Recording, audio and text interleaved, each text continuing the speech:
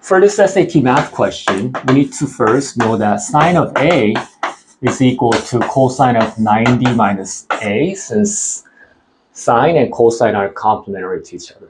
Then we're given that sine of A equals to cosine of B.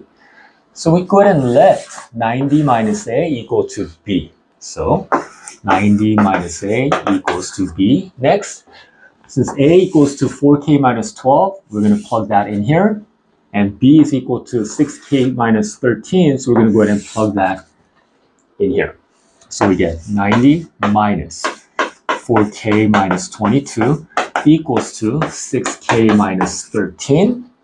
If you simplify this, you'll get 10K equals to 125, or K is equal to 12.5.